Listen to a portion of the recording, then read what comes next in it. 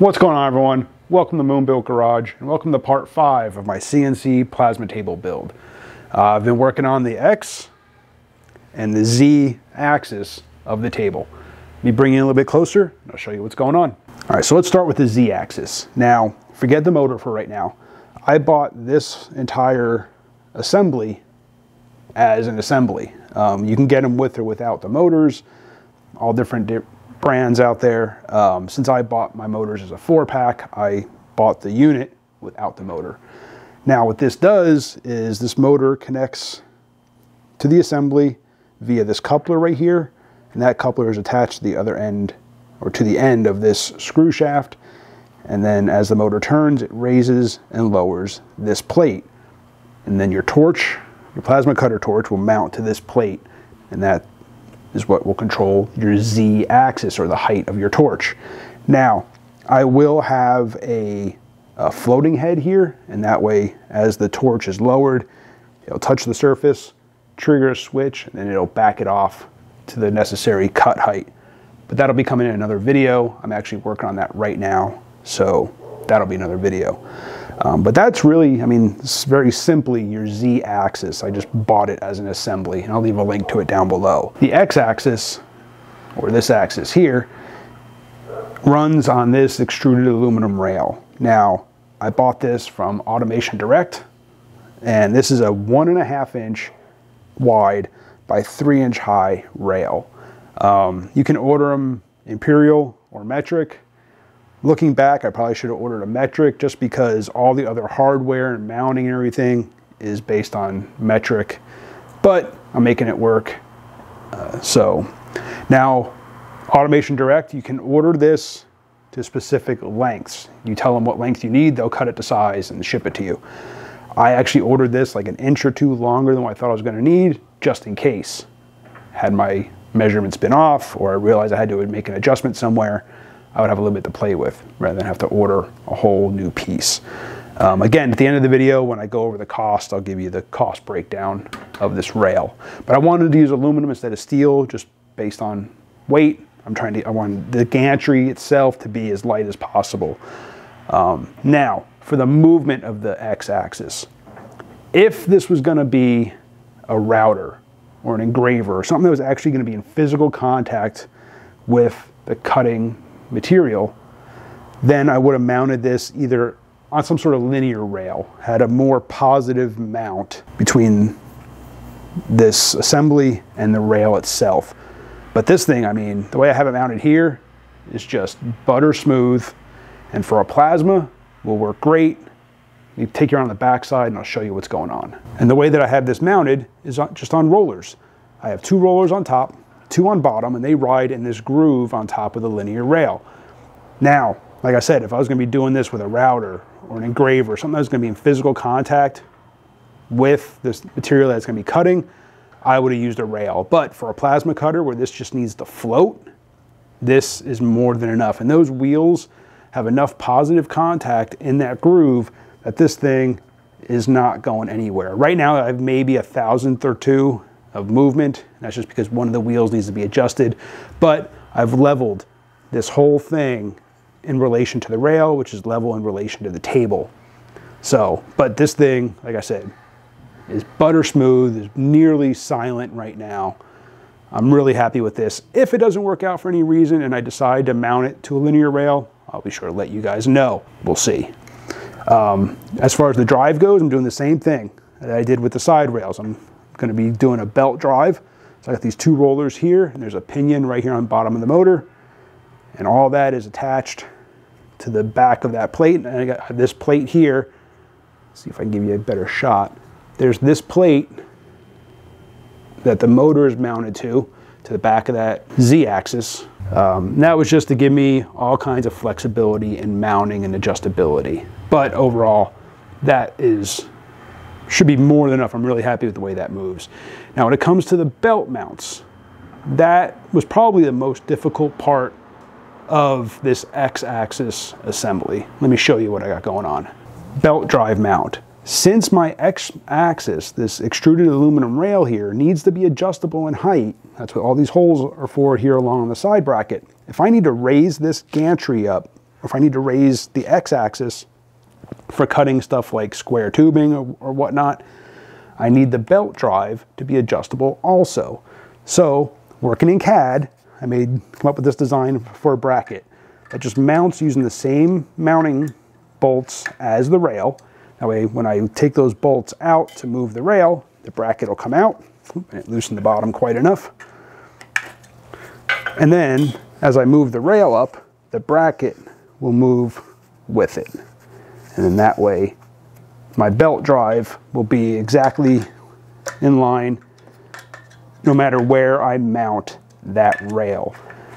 And honestly, so there's going to be two of these, one on this end, one on the other, configured a little bit differently, and I'll go into that in just a second. The hardest part was coming up with this measurement, how far out this bracket needs to go, because I need the end of this bracket to be in line with the rollers on the belt. That way, or the rollers on the motor, that way when the belt is riding on that roller, it will be exactly in line. The belt can come out of those rollers right out past, or be exactly in line with that bracket. Reason being, on one end, the belt's going to come around, and then with one of those mounting tabs like this here, these locking strips, that'll screw right to that. This is actually going to be my belt tensioner for this side. It's actually going to, the bolt will go through this hole, and I just took a piece of angle iron here and welded a nut to it, drilled and tapped a hole. Then I took one of those those locking strips, cut it in half, drilled and tapped the hole for that. Now the belt will get locked to that. This will go through there, and then I'll be able to adjust that belt tension by tightening this bolt right here. But I need to get these brackets cut out of some 1/8 inch plate first. And the plate that I'm going to use to make those brackets is the same plate that I use to make the side rails and these end plate brackets also, since I have a bunch of that stuff left over.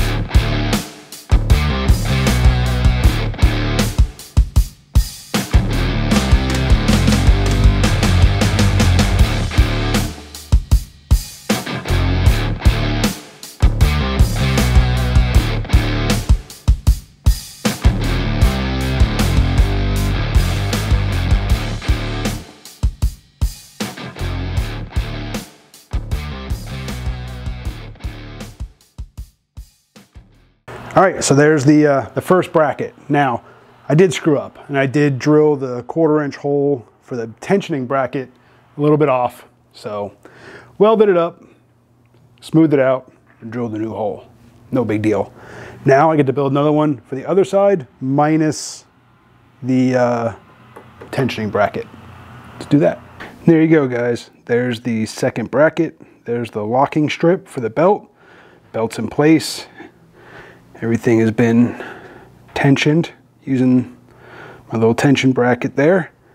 And everything rolls along. Again, the motor will turn the pinion. Everything rolls on these two rollers. And there we go. There's the X axis. So there you go, guys. There's the X and Y axis done. Next, I'll be doing the floating head or the floating mount for the torch head. I still got to do a water pan, and then obviously I got to start figuring out controller and drivers and all that good stuff. The electronics. Not looking forward to that stuff. I don't know if I said this earlier, but a good source for a lot of these parts, obviously Amazon, but openbuilds.com. Not sponsored. I did pick up some hardware from there, like these spacers on the wheels to space this out, you know, enough for to ride on the rail. The wheels, a lot of these brackets and stuff like that you can get from Open Builds. Again, not sponsored. I do have a link down below that is an affiliate link, so if you use that and you buy anything, obviously I'll get a small commission, no cost to you. It just helps the channel out. Again, openbuilds.com, not sponsored, but a really good source for 3D printer parts, CNC parts. Go check them out. Really good source. So, cost. That extruded aluminum rail.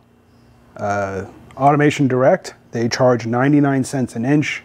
I bought 55 inches of it, so that's $54.45. Again, I bought it like an inch or two over, knowing that I would cut it down, and that way that gave me a little bit of flexibility, but 54 bucks. Again, two of the motors, 10 bucks a piece, because I bought them as a 4-pack, that's another 20.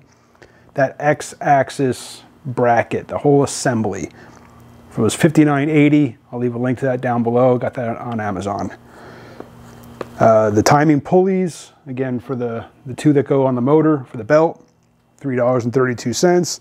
The bracket was $3.25. Wheels at openbuilds.com, those are $5.19 a piece, so $20.76 for wheels. You can get them cheaper if you buy maybe like a bracket that already has wheels. You know, you can get some, you can find them, they're on Amazon. I'll leave a link down below to a couple that I've found. And the spacers, I got a 10-pack of those aluminum spacers for just over $3, $3.39. So for today's total, it's $163.10 with a 5-day total of just over $500, literally $500.14. Still not bad. Maybe a little bit more than what I was looking at up to this point, but still not a bad price. That is just smooth. Appreciate you guys for watching. Hit that subscribe, hit the bell, and I'll see you on the next one.